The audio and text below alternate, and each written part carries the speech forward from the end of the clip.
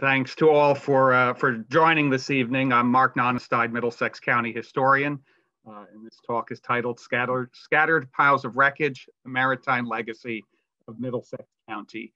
I first want to start by acknowledging and recognizing the folks who have helped bring this information together.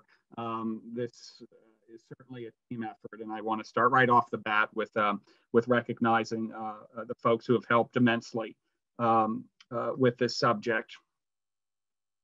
In 1908, a Sanborn fire insurance map of Perth Amboy, New Jersey, noted the property of John Gregory, who operated a local marine salvage company.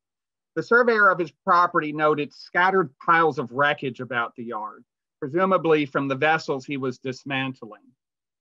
Now, for the people of Middlesex County who lived and were familiar with the banks of the Raritan River and Raritan Bay, scattered piles of wreckage were not unusual.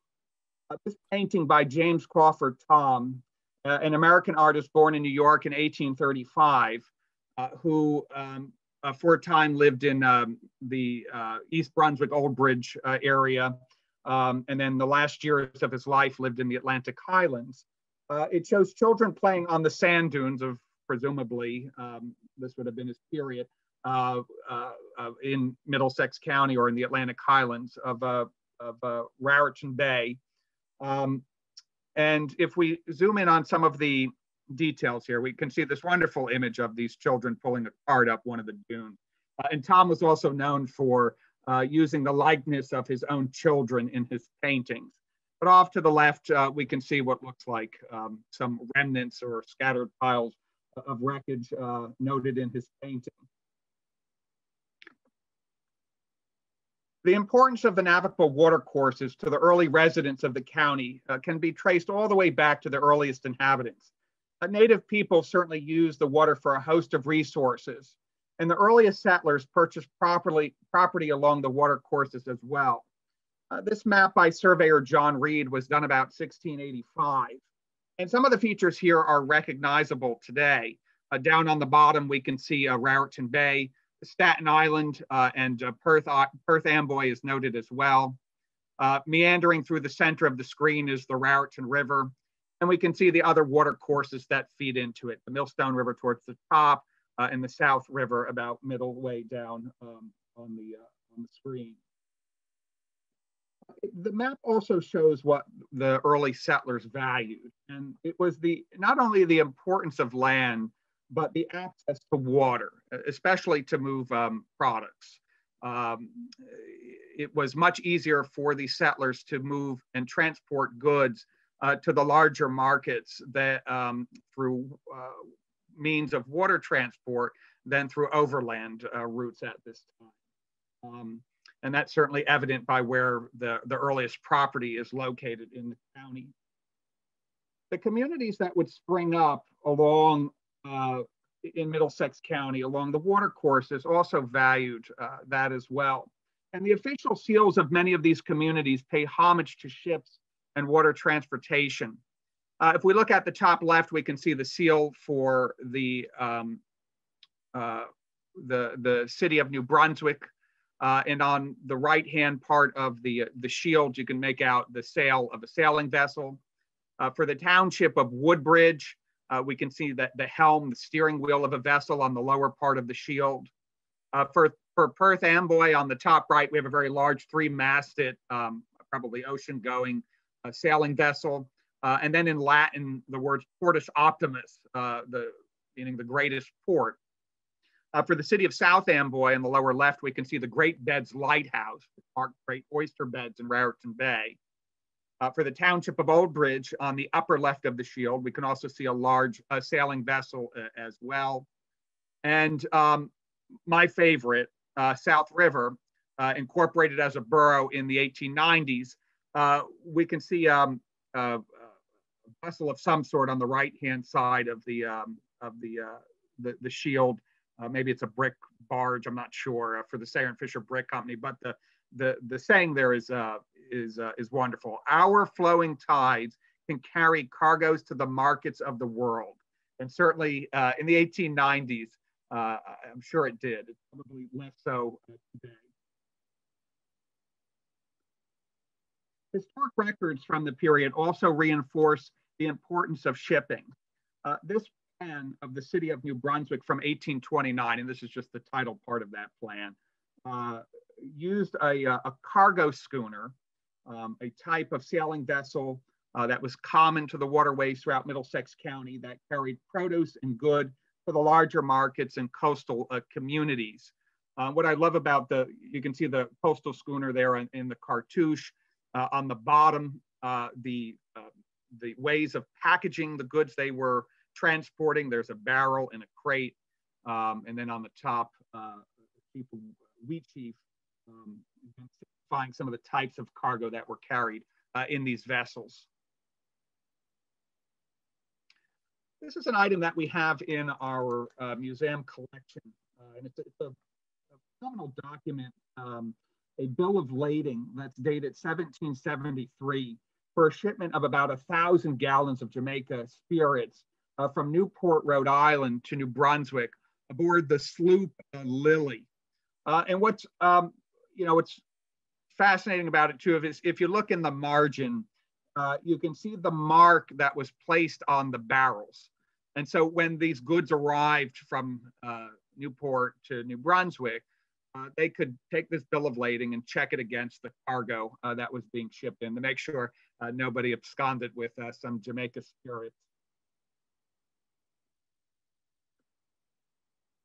This pencil sketch by Archibald Robertson of the New Brunswick waterfront in the 1790s shows docks and wharves with sailing vessels and warehouses. The use of coastal sloops, which were single-masted vessels, and larger schooners, often two-masted sailing vessels, were common sights along the Raritan River and Raritan Bay.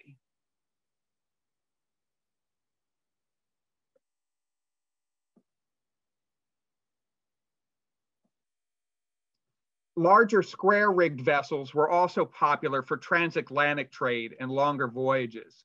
This example here is receiving repairs at the Perth Amboy Dry Dock Company in Perth Amboy. In the 18th century, transatlantic trade had to come into a recognized port of entry. And in central New Jersey, that was Perth Amboy, where there was a custom officials who could collect taxes on the imported goods. So if you were coming across the Atlantic on a vessel and you went to South Amboy, you were probably going there to smuggle things into the region, to bypass the tariffs placed by the port officials at Perth Amboy. Some of the largest sailing vessels ever built could also be found in Raritan Bay and also along the Arthur Kill. They were New England coal schooners. Most of them were built in Maine, and the largest were built in Maine. They had 4, 5, and upwards of 6 masts. They were enormous wooden vessels. And they could be found in the coal facilities of Port Reading, the Lehigh Valley coal docks in Perth Amboy, and the coal docks in South Amboy as well. This is an image not in Middlesex County. This is the coaling facility in Norfolk, Virginia, but it shows a 6-masted coal schooner, identical to the ones that would have been found in Raritan Bay and up along the Arthur Kill. Now, steam gradually replaced sail in the Raritan Valley. Some of the earliest steamboats plied the waters of Middlesex County between New Brunswick and New York. Service commenced there as early as 1806. This is the steamboat landing in South Amboy from 1854, where connections could be made to the Camden and Amboy Railroad for travel south to Philadelphia. Steamboats were popular for excursions. They were often chartered by church groups or factories as a way to get their members out of the heat, and excursions to waterside amusement parks as well. They also carried cargo. This is the steamboat New Brunswick, docked in New Brunswick, which met a disastrous end by fire in 1902. This image from Barber and Howe's, a historical collection of the state of New Jersey, published in 1844, shows New Brunswick with the Delaware and Raritan Canal. In the background, you can see a canal barge being towed along by a mule or two mules. And often the front of the canal barges were rounded so that if two came from opposing positions on the canal in a tight quarter, they wouldn't get bound up. They could sort of bounce off of one another and keep on their way. Canal barges were common vessel types clearly in the canals, but also out in the Raritan River and Raritan Bay. This is the types that we're often familiar with, larger sort of squared off on the front barges. And they carried all kinds of goods. For Middlesex County, that included things like foundry sand, clay, and coal. They're found in the greatest numbers throughout the waterways of this region. Insurance requirements often dictated that a master be on board when under tow. And as a result, sometimes there was a cabin on board for these live-aboard masters. And in some cases, the companies also encouraged families to stay on board as well. They felt that that would provide stable employment. They were often strung along in a line with other barges and then pulled by a steam-powered tugboat to the various facilities or docks where they were bringing those goods to. This example of a wooden barge was made in Perth Amboy at the Perth Amboy Dry Dock Company in 1914 for the Lehigh Valley Railroad. It's a covered barge. Some of these were open to load in coal or sand or whatever. But this one most likely carried important cargo that needed protection and security. It's one of the last of its type, and it's currently part of the collection of the Red Hook Waterfront Museum in Brooklyn. Smaller vessels were also common, and one of the most ubiquitous vessel types from the mid-1800s to the early 1900s was the catboat. And this is an image of Smith Creek in Seawarren, which shows one such vessel up towards the front. They often had a mast that was set near or in the bow. They had a large single sail, and they were often half the width of the length. So if the catboat was 20 feet long, it would be the beam of it, the width of it would be about 10 feet wide. So they're these rather like beamy vessels. You can see that in the image there. Within folks that have studied these vessels, there's some debate about where they've originated, whether it's the New England states or other regions as well. They most likely come out of the New York, New Jersey harbor region, and also the Great South Bay of Long Island. And clearly Raritan Bay would have been within the cradle of catboat development. They had a variety of uses, from fishing to clamming, oystering, transportation, racing, and recreational uses as well. They were immortalized in Winslow Homer's painting, Breezing Up, of a Gloucester, Massachusetts catboat, painted about 1875. One such example of a catboat happens to be in our county museum collection. It's the appropriately named Catboat Kitty. This is an image of it from the 1920s. It was built in Perth Amboy in 1875. And you can see, again, some of those catboat characteristics, the mast set very forward towards the bow and this very large single sail. They were built in such a way that they could be handled by a solo sailor, which was part of their appeal. This is a later image of it from the 1950s or early 60s up on land on the hard. And it has the characteristics of a Great South Bay catboat. And that seems to what has influenced its style. We first became aware of this after reviewing a survey that was done in the 1980s of historic vessels in Ocean County. It's a phenomenal survey where the surveyor went to various marinas looking for historic wooden vessels. And they cataloged an immense number of them. And right in the introduction of the report, it says that the oldest vessel we've found is the Catboat Kitty, which was built in Perth Amboy in 1875. So here, this was 40 years ago. So here we set about trying to find it. We tracked down the original owner from the time the survey was taken, who had since sold it. And so through a research, we found out who owned it. We went down to take a look at it. This is what it looked like today when we took a look at it. It's been coated in fiberglass, which is both, in some ways detracted from it, but also has preserved it. And it's amazing it survives, period. During Hurricane Sandy, the boat floated away. The owner pretty much lost it. He sent a friend up in a small airplane to try and locate it, and they found it 2.5 miles away, beached in some marsh. And he went over, grabbed it, towed it back to his property, and there it sat until we came and took a look at it. We spoke with the owner, and he ended up donating it to Middlesex County. It's a fabulous artifact from the time period. This is an interior image of it inside the cabin area. If you look at the center, that curved piece of wood that goes around is called the combing.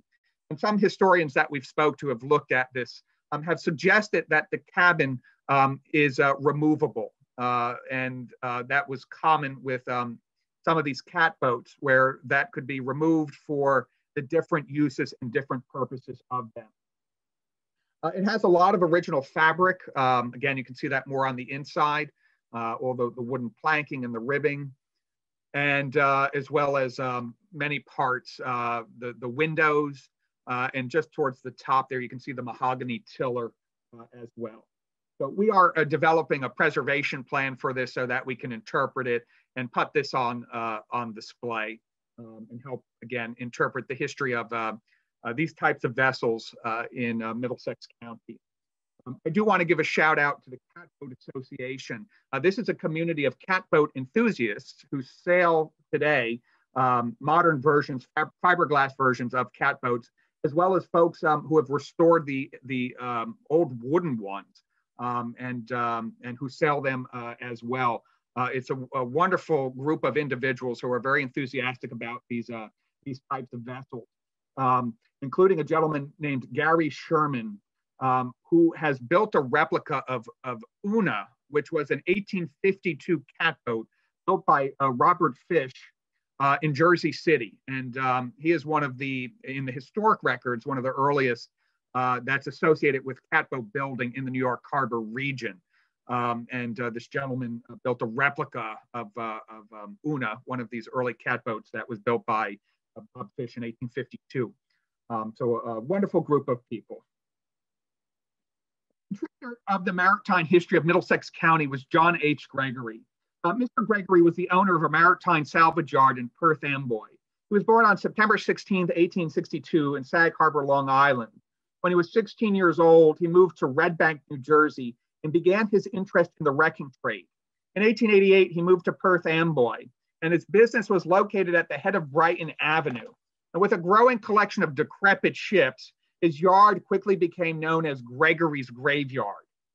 It is his yard that was noted in 1908, those scattered piles of wreckage. Now, the Library of Congress, and I have the link up there at the top, has 3 images that are titled a boat graveyard, as being noted. It says boat graveyard or boats to rot away, New York City. I believe these 3 images are mislabeled and that these are actually Gregory's graveyard in Perth Amboy. Every one of these vessels that we're about to see, where we can discern the names on them, have all been documented through records as being in Perth Amboy. And there are some landmarks in these images, including the Raritan train bridge, which is now the New Jersey coastline. You can see that train bridge in the background. And these are wonderful. You can go to the site, you can download these in all sorts of formats, including a TIFF, and get a high resolution where you can zoom in, almost like you're walking through these vessels. And it's wonderful. There's so many hidden details of workers inside and things that are that you can see by only downloading these large high resolution images. I'm going to try and zoom in on some of this. We can see right up front there the launch Kiki, You see on the bow the small launch there with the canvas canopy going around. This was documented as being in Perth Amboy in newspaper accounts. In 1903 and 1904, it had some engine troubles. It was stolen at one point, and the folks who stole it stripped the engine of its brass components, and the engine was replaced. There was an accident at one point with one of the operators and the engine, and it may be why it's ended up here at Gregory's yard, either for repairs or dismantling. That canvas covering around protected the open cockpit of the launch, as well as where the mechanical, the engine was located as well.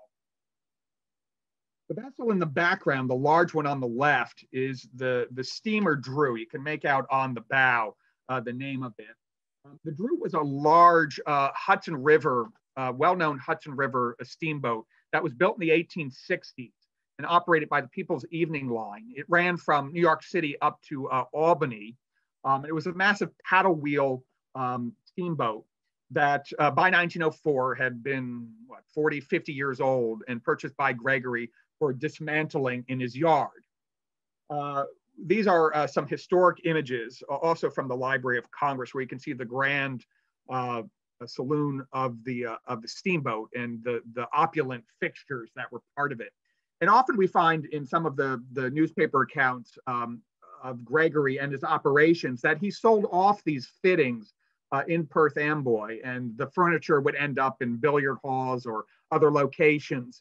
And you know, I would think, and what would make for a great research project at some point is like, what survives of this in Perth Amboy? Are there houses to this day that have pictures from some of the vessels that Gregory was dismantling in his yard? Because certainly the newspaper accounts speak to that. It'd be cool to kind of match that up as well. So this is the next image. We're kind of skirting down the yard a bit. Now we're looking head on. We see the Drew there, another steamboat as well in the foreground.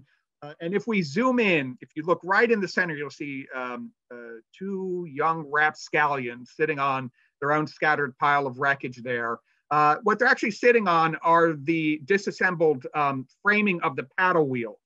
You can see the iron framing pieces, and then where the wooden paddles would be inserted into those channels.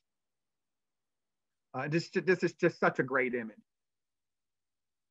And then we skirt down to that last image. In the background is the train trestle that I was mentioning earlier. The Chancellor, which is off to the right, another steamboat, ferry boat, is also documented as being in Perth Amboy.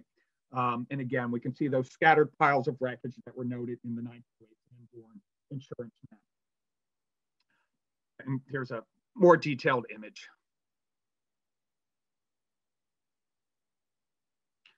The most famous vessels that Gregory had in his yard was the General Slocum. On June 15, 1904, the General Slocum caught fire and sank in the East River of New York City.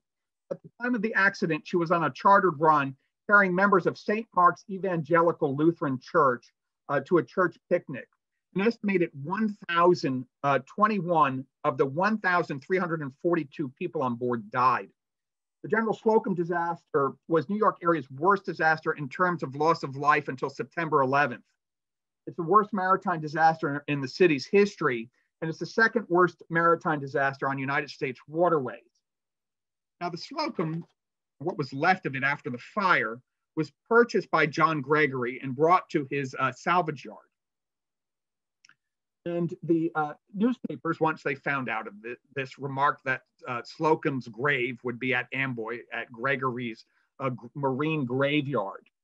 The burnt hulk of the Slocum was sold at an auction in Brooklyn on November 15, 1904.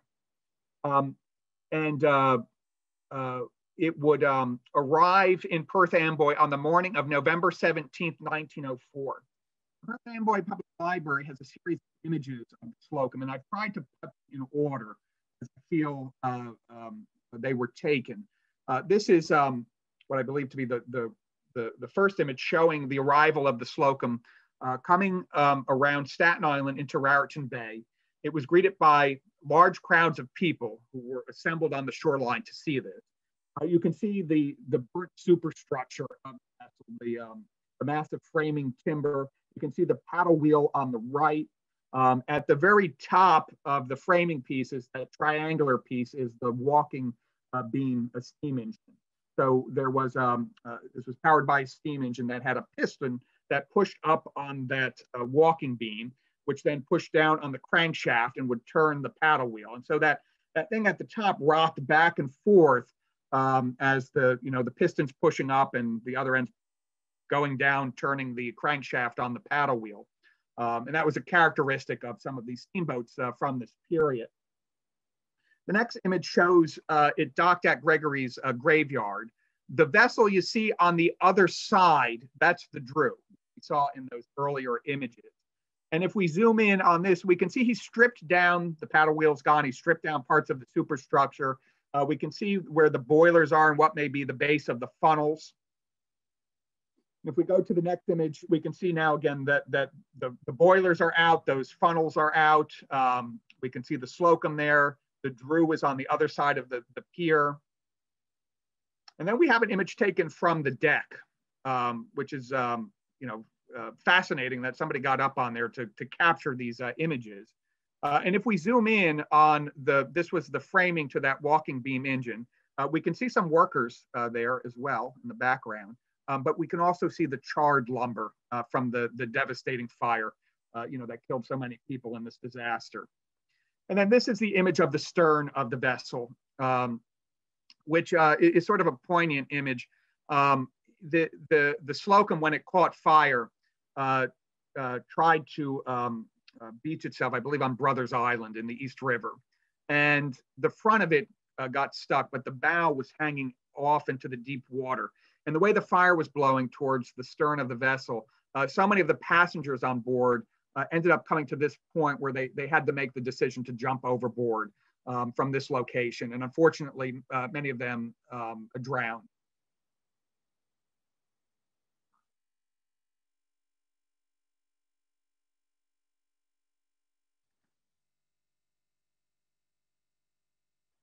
The Slocum was sold by John Gregory to Frederick Kramer of Philadelphia for $800. In fact, the title was done 1 year later on the anniversary of the disaster on June 15, 1905. And on June 22nd, 1905, the Slocum left Perth Amboy bound for a Camden shipyard where it was retrofitted into a barge and renamed the Maryland.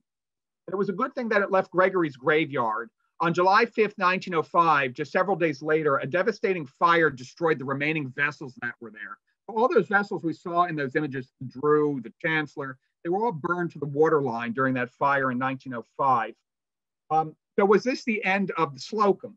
No, it finds itself back in Middlesex County in 1909, now as the barge Maryland, where it was at Farley's dock in Sayreville, picking up a load of bricks from the Sayer and Fisher Brick Company, where it was overloaded and it sunk. And of course, the papers had a field day with the unlucky Slocum sinking yet again.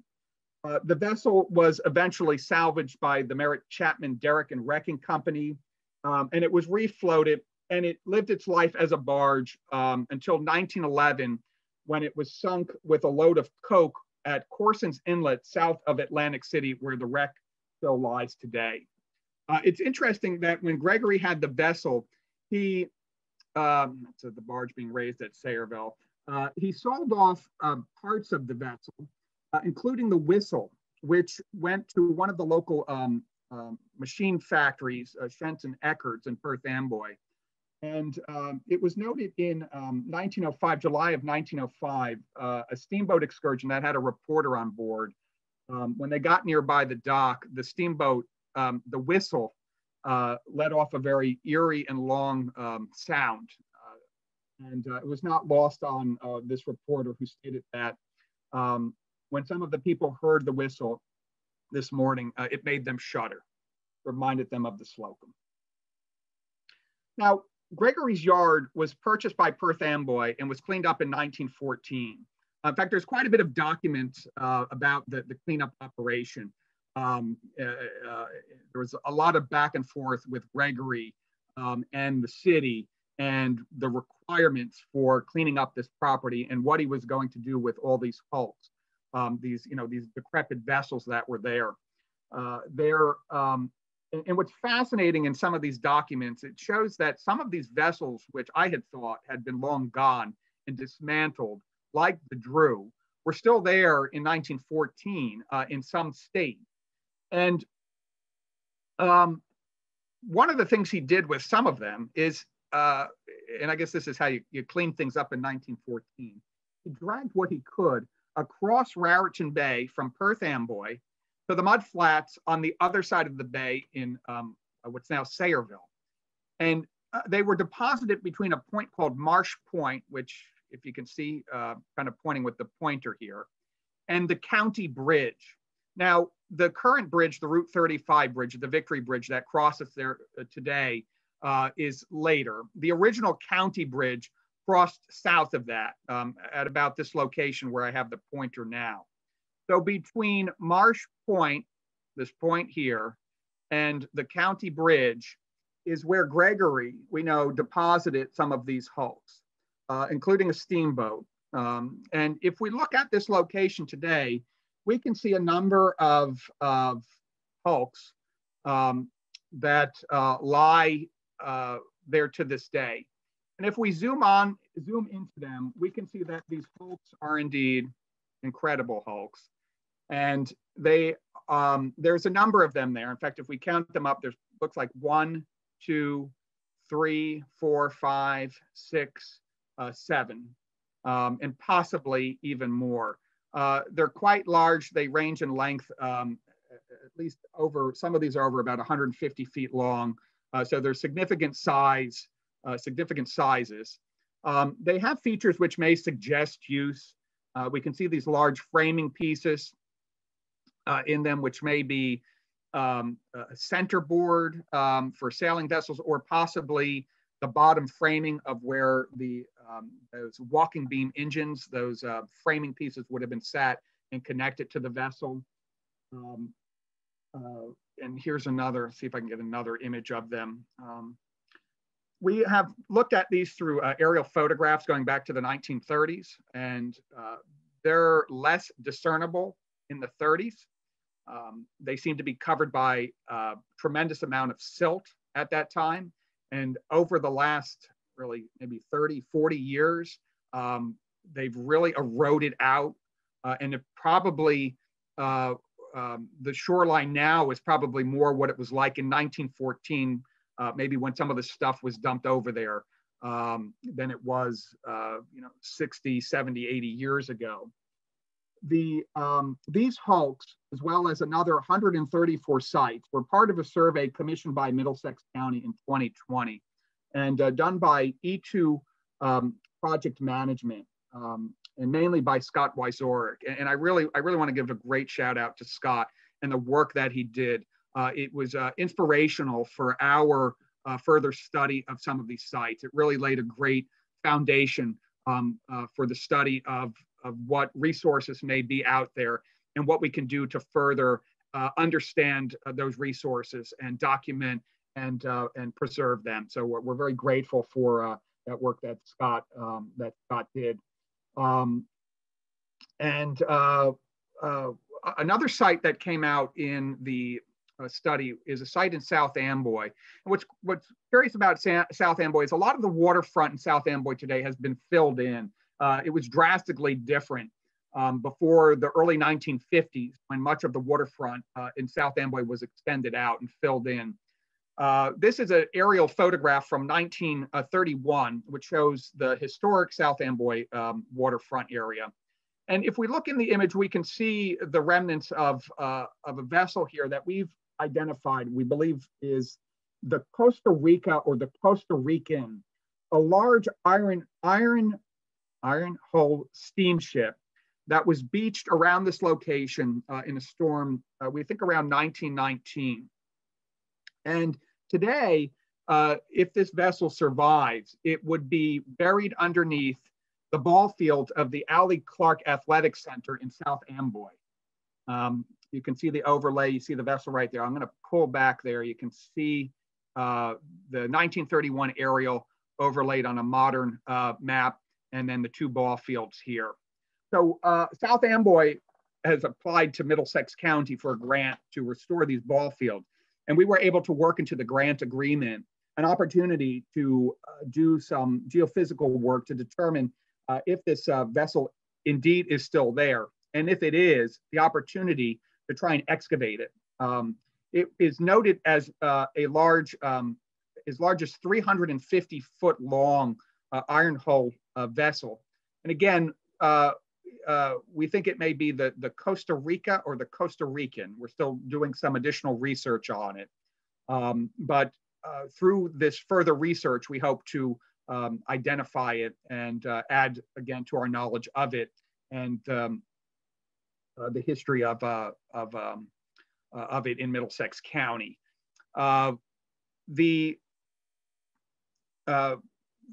This research project, the studies that have been commissioned, again, it's an opportunity, and the acquiring of an artifact, the catboat Kitty, has been an opportunity for us with the county to understand its maritime history, which is an important and integral part of our history. And again, I want to thank all of the folks who have helped contribute knowledge to that history and to this presentation. And again, I want to thank the Archaeological Society of New Jersey for allowing me to give this presentation. Thank you very much.